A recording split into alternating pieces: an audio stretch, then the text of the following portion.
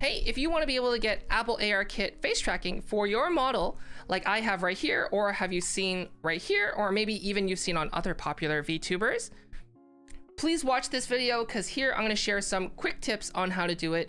I'm not going to be able to cover how to make every single shape key, but these are all of the techniques that I use to be able to make my own Apple ARKit face tracking model for real-time face tracking. Ah! Real-time face tracking model. Real-time face tracking model. Ah! Oh, what do I do with my life?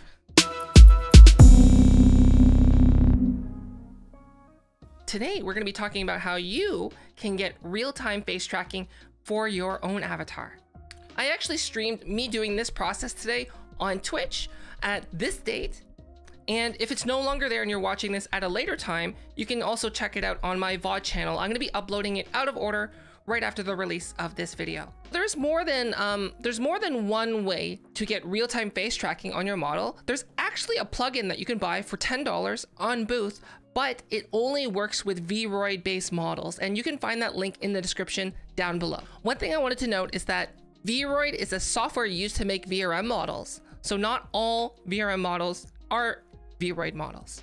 So as an editor's note, I would like to talk about, I like how I'm saying editor's note, like it's a different person when in reality it's just me.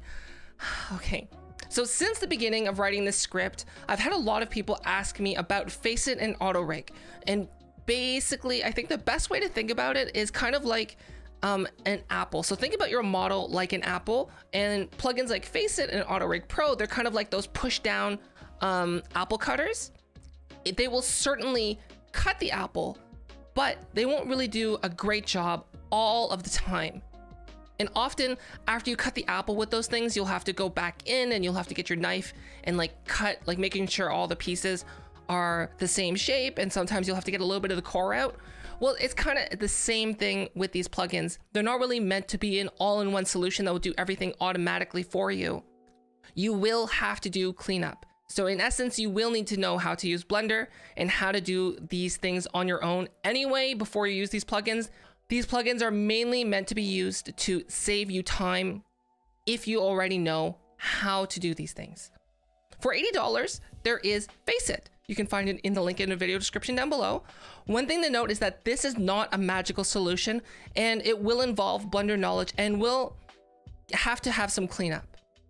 Basically how it works is that you're gonna have to set some landmarks, and it will generate ARKit blend shapes, and you'll most likely need to go through each and every single blend shape and do cleanup to make sure everything's gonna work correctly. So this could end up being hours and hours and hours of work if you've never done anything like this before, or if you're not familiar with Blender. There is also Autorig Pro, which is $40 and also in the Blender marketplace. However, even though it has almost the same features as FaceIT, essentially what it does is that it rigs the whole body, and you can rig the face. It does not automatically generate those shape keys for you. You'll have to generate those on your own. And there's a free option, which we're gonna be covering today. And please note that this will actually help more if you already have a VTuber model already made. Before we get into that, here are some applications you can use for face tracking on your iPhone. In the video I covered before, which you can see somewhere here, it is out of date. I'm using FaceCap App, which is a tracking application compatible with Unity and Unreal Engine.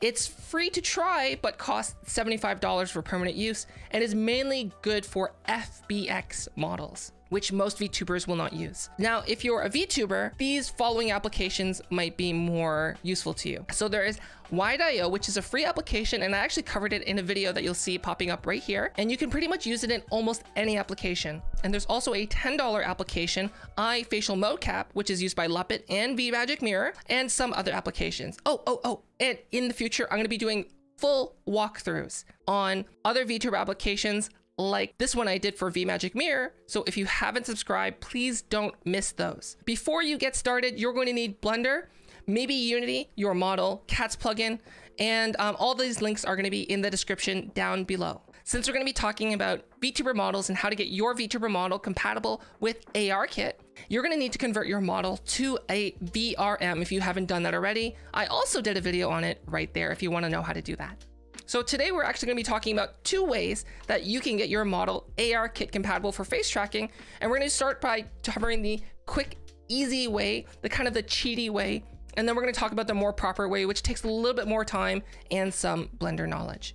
So the quick and perfect way, open your model in Unity. And if you want to convert your model to VRM, remember, you can check out the video. Links will also be in the description down below. Click on your model in the hierarchy, then in the inspector, find the blend shape proxy script and double click to open it.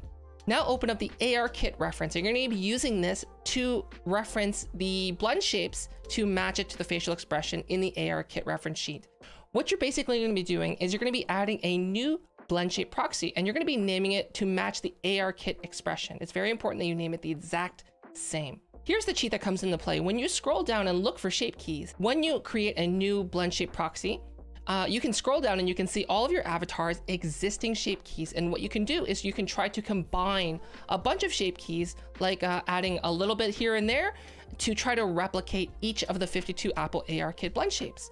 This is not the perfect way to do it, but in some ways you can get as close as possible. Now, one thing to note, since a lot of this is your mileage may vary, this method, though it is the easiest, heavily depends on how many shape keys your existing model already has. You could end up not being able to make or match all of the 52 Apple ARKit blend shapes. One other thing to note is that depending on what you're going to be using or the applications, is that some programs will have to detect if your model is Apple ARKit compatible, and it will actually look for those Apple ARKit blend shape names. So if they are not there, it will not properly detect or work. On top of that too, is that if you run into exporting issues, it could be that you have an empty blend shape. Once you create those new blend shape proxy scripts, they have to have some kind of shape key value in there. What you could try is you could leave some of the blend shapes with a shape key value of 0.01 if you have to do it. And essentially you'll make it so that it doesn't really do anything.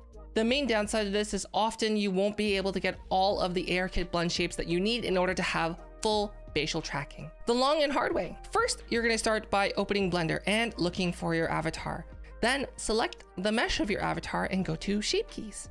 Here, you're going to have a few options. You can make duplicates. So if you find a shape key that you want to duplicate that matches something in the Apple ARKit blend shape, here you can just set it to the value that you want and then create a new shape key from mix and name it accordingly. Remember, it has to have the exact same name as the Apple ARKit blend shape that you are matching it to. Another thing you can do similar to the quick and easy way is you can mix and match. So you can combine a bunch of other shape keys. Just try your best using the existing shape keys that you have to try to make the new shape key to match the Apple ARKit one. So now here's something that's a little bit more advanced that is specific to Blender.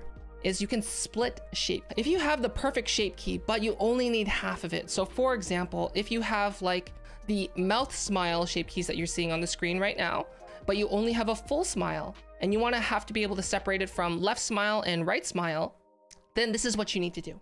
Select the mesh of your avatar, then go to edit. Then select the part of the mesh that you want to be able to change and that you want to have affected by the shape keys. Now go to vertex group and you're going to making a new vertex group and name it accordingly. Click assign, and just to double check, you can deselect and select to make sure that you have it set properly. Go back to object mode and now select the shape key that you want to split.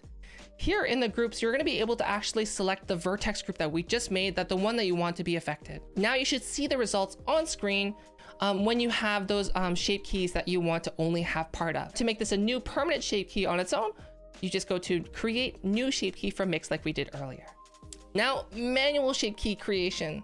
In the shape, so this is probably the hardest way to do this, but in the shape keys menu, you can create a new shape key. And then what you're going to do is you're going to slide it to its maximum value. Now go into sculpt mode. And with that shape key selected, now you're going to use the grab tool or some other tool that you're more comfortable with, and you're going to try your very best to create that shape key expression. Now you can double check this by when you go back in the object mode and you move the slider, it should have that new shape key created, and you can see the movement and the expression created there. Now, when you're finished, you can export your model as a VRM or export it as an FBX. If you export it as an FBX, you might have to convert it to a VRM later anyway. Bring your model into Unity and pretty much repeat the steps from the imperfect way that we covered earlier. You will add each of these shape keys in the blend shape proxy. Then you are going to be adding the shape key sliders that you made in Blender. Once you are done, export as a VRM into your VTuber software to test it out. What you're going to find is that you're probably going to need to make adjustments. What you can do is just close out of it, open up Unity, make the adjustments that you need to do, and then export and try again. Essentially, you might have to keep making small adjustments until you get the results that you are happy with. If you like this video and you found it helpful, please check out some of my other videos, and a special thanks to my patrons on Patreon.